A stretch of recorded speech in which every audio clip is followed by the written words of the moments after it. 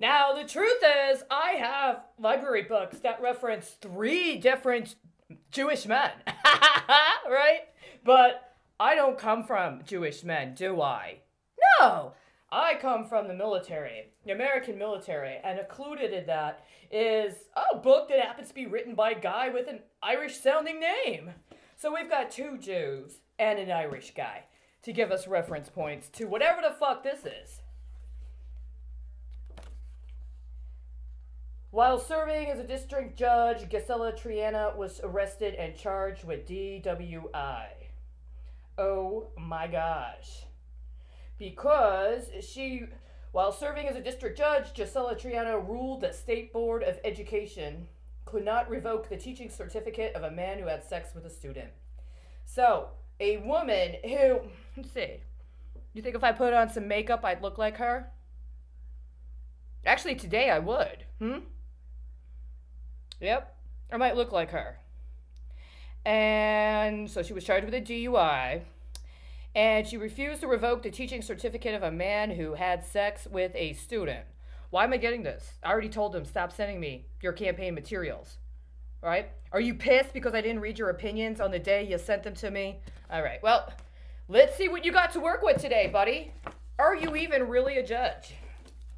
Book number 1.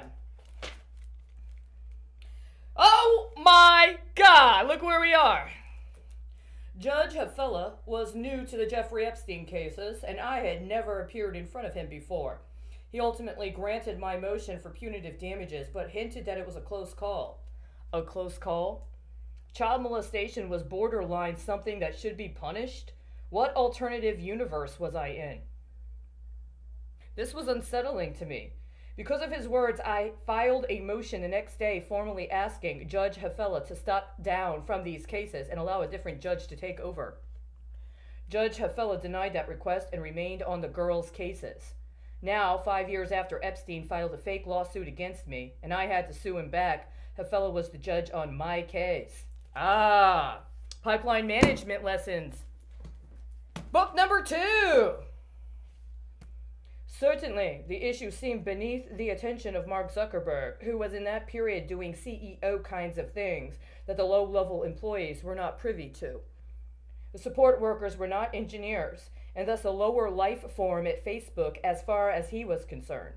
But since Facebook was a small group of young people who wound up socializing almost exclusively with one another, in another sense they were peers. All right, I'm not in that club, right? I might have done things kind of similar to what those guys did, but this is supposed to be the club I'm in, so let's see what we get. What are we going to get? Pictures. You got your helium option, didn't you? Right? Because I'm not with those guys. I'm with these guys.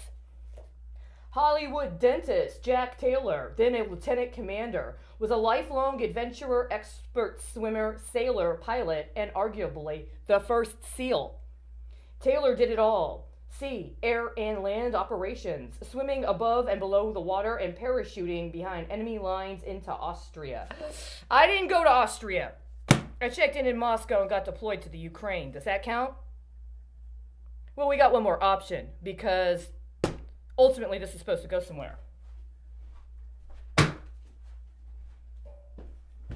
You're not ever going to give it to the SEAL guy or his family. Another picture! That's exactly what I turned to. And what did I get? My great-grandfather, William Schwartzman, immigrated to the U.S. from Austria in 1883. He later met and married Jenny Wortman in Philadelphia, Pennsylvania. Portrait circa 1925.